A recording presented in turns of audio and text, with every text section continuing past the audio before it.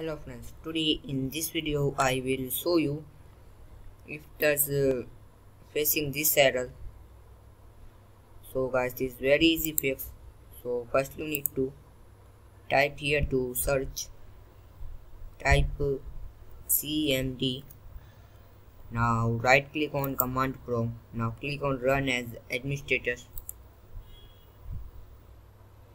Now it asks permission, so click on yes. Some cases not ask permission, and